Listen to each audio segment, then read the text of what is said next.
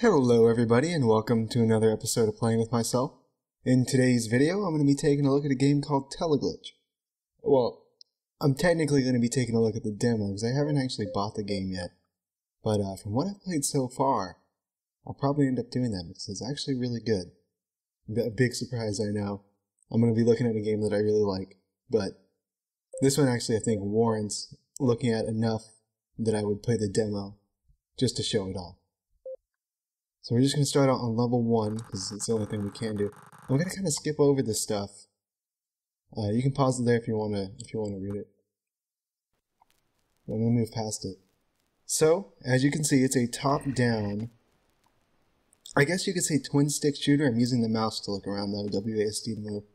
And I also apologize in advance if you can hear the keys clacking and the mouse clicking, because I did get a new microphone, and hopefully you can tell that right off the bat. And it's very sensitive, so I got kind of tired of the old one. I was having some issues with it. It was a headset microphone, so I figured I'd get a USB one. Dropped about 40 bucks on it, which is pretty good, and I'm very satisfied with it. So we're gonna keep moving, but again, I apologize because it is very sensitive. So you probably hear those you can probably hear those keys in the background. Oh, got a little mush mouth there. So I've got my inventory on the left side. I have only 60 bullets, which seems kind of like a lot, but ammo is pretty scarce in this game. It definitely takes some of its inspiration from survival horror games, in the sense that ammo is hard to come by, and your character's not necessarily fragile, but it is pretty easy to get overwhelmed in this game. I can hit tab to pull up a map so I can kind of see where I'm going. But I do like this game a lot. Visually, it's very minimalist. As you can see, it's pixel based and kind of sparse, but this game has a real good sense of tension to it. Like, I felt very there's another thing here. There are little terminals that you can get some story on, but I felt very panicked, I guess, while playing this game in some areas, because it's really easy to get overwhelmed. So we're gonna move through the environment. Hopefully we can get some combat. I can hit I click the right mouse button to aim and the left to shoot. Pretty basic controls. Actually, oh, here's some enemies. Oh, damn it. Come on. Get away from me. No. Oh, I'm doing awful. These are terrible shots.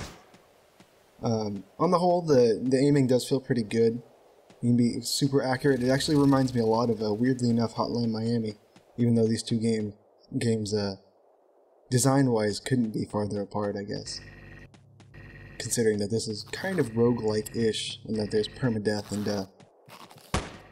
trying to get to different levels, I guess, or different sections of the game. I think there's like 10 of them in total. Obviously, we'll only be taking a look at the first one, since that's all that's in the demo, I believe. Maybe the third one is too. So I think my main objective here is I have to get to a teleporter and get the hell out of here, which is a pretty good idea considering that basically everything I'm going to run into is going to want to murder me. Oh, this is an enemy that I haven't faced yet. I don't like him one bit. Get away from me. Get away from me. No. One thing I will say about the shooting is it's pretty easy to miss. Like there, it would have seemed like, god damn it. It would have seemed like I might have hit him. You kind of got to be aiming really precisely. It's going to be incredibly hard to do. Oh, there's another guy that joined the fray. Fantastic. It can be incredibly hard to do when you're in these tense situations. I look like an idiot. Come on. This guy is tough, man. Oh, Jesus. Already down to 80 health and 32 bullets. Doing math on the fly here. I was pretty impressed with myself that I didn't mess that up. So, that was pretty much the first taste right there of how kind of tense this game can get, because it is permadeath. Oh, I found a chest. I guess it's not really a chest. It's not what they call it in this game. The RDX that I have here on the left side, those are bombs. Got to be careful with those because I can actually blow myself up, and I definitely have in some previous playthroughs. But I haven't actually played this game too much, so some more story. I haven't played this game too much, though. I hope that explains away why I'm not doing so well and missing most of my shots. There we go, that was a good one. And the game has a tendency to open up in these wide areas, which can both be good and bad. It's actually a good idea to kind of get these guys in a narrow corridor because it becomes much easier to aim at them because you're limiting their mobility. But at the same time, you're limiting yours. But these open areas can be pretty dangerous if you get surrounded. Just do some more exploring. That's a dead end. Let's pull up our map here real quick and see what we're looking at. So, I've never actually beat the first level in the probably, I want to say like 30 minutes total that I've been playing this game. Oh, okay. Hold on a second. These guys are, there we go. I thought that was one of the tougher enemies. So that stuff right there, if I touch that, I'll die immediately. Found that out the hard way in one of my run-throughs. But it can kind of get easy in this game to get turned around. The map's okay. It's, I guess you could say adequate, but it doesn't do a very good job of letting you know what to do, which I suppose is the point, because this game is largely exploration-based. But I'm just going to keep trying not to die here. I did find some more ammo from that crate. So that's good. I'm just squandering it now, though. As I am wont to do. Oh, Jesus. Sweet, sweet Jesus. No. I didn't go down in one hit. There we go. Some of these enemies will go down in one hit, one well-placed shot. Others, as we saw earlier, take quite a few more bullets. It's bullet sponges, some of these guys. Well, that was a good shot, but I'm wasting it. So I'm going to try and get these guys into a tighter space. Make them easier to aim at. If I can hit anything, that'd be fantastic. Oh, jeez. Come on. Oh, man, this is terrible. Keep moving, man. Pixel buddy. There we go. This is definitely a game that benefits from lightning fast reflexes, which is probably explaining why I am doing so poorly. I was always the last kid to get picked in gym, sadly. Sadly enough. It's another terminal, I believe. I want to check, make sure it's on a chest. Oh, the storage cabinets are marked on our map, which is extremely beneficial to us. That's an enemy. I'm going to try and not die here. Oh, took some damage. I'm already down to 57 health. This guy's just soaking it up. What is up with that? So, a few things before I go on a praise torrent, or I suppose I probably already have. But a few things that I actually don't so much like about this game, and they're minor, but sometimes it can be hard to discern what you're looking at because of the way that the art style is. Obviously very pixelated, very blurry. Sometimes you can't tell if you're looking at a crate or a chest or whatever, an item box. So the enemies are hard to discern from one another. Like that guy, I felt like, oh, he's just another enemy. He'll take one shot, two shots. It took about 5, which is unfortunate. Not that it matters, because once you're engaged in combat, there's pretty much no getting away. Stay away from that. But something that I do really appreciate about this game visually is when you fire your gun, it gives that neat little like screen tearing effect, or there's a red, blues, and greens, like a screen distortion, I guess. It looks very cool. It's a very neat stylistic choice, and one that I appreciate immensely because it gives this game a little bit of flair. So I think we have to go. Oh, we can go back that way. There's a crate one. Let's go check it out. There's a lot of this in this game. There's a lot of going back to something because you maybe missed it or something like that. Or maybe if you're smarter than me, you didn't. But like I said before, sometimes it can be hard to tell what's in the environment, what you're looking at. Also, appreciate the shadows. Like that's pretty neat. It's a pretty neat design choice. I'm gonna try and take this guy out with a couple shots. Come on. Oh, jeez, I'm out of ammo, so I can punch. I think I'm actually stabbing, but it's not the wisest decision because you don't last very long against these guys in hand-to-hand combat. Come on, come on. Fist of Fury. Let's get some canned meat, which will refill our health. There's also a crafting system in this game, which I'll show off here. I can combine this nail box by hitting C with the RDX. But I believe I can. Oh, maybe not. No, I don't think I can. I think I just split them apart on accident. Well, that's okay. We can get another nail box, and that's a crate. Yep. Some more RDX, some medkits, which are invaluable, and some ammo. It's a pretty good haul. And I really like this right here. This game's, it's done this a couple times in some other run-throughs where you get in this kind of top-down perspective, but it looks 3D and the shadows are moving. That's cool. I'm trying not to make anyone sick, so I'm gonna stop doing that. We're gonna keep on going. Alright.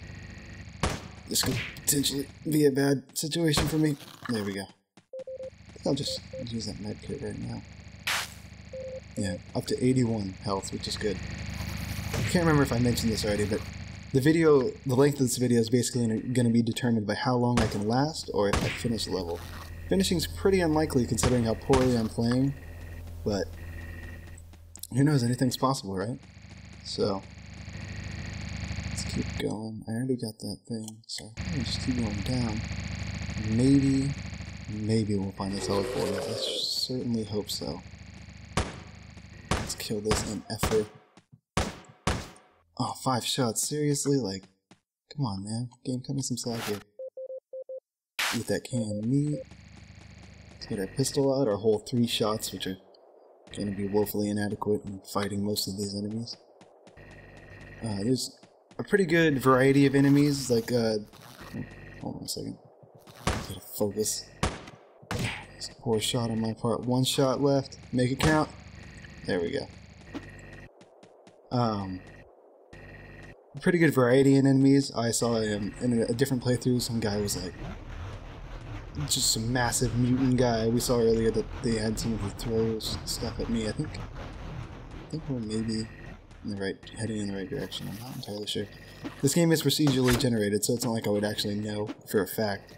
But I have seen a similar room to that in another playthrough, or a similar area where there's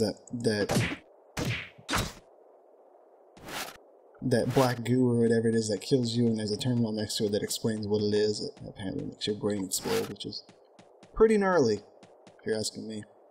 That's cool. Imagine if anyone saw that, just some guy just running into a pole constantly. That would look a little bit weird.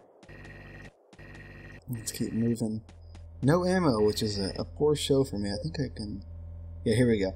So, combining the nail bomb... the nail box with the RDX gives us a nail bomb. We can get a can gun, an auto pistol, or a Panzerfaust, which... Honestly, I think the nail bomb and the can gun, to me, are the most valuable that I used so far. We'll combine the pistol and the hardware to make an auto pistol that we have no ammo for anyway.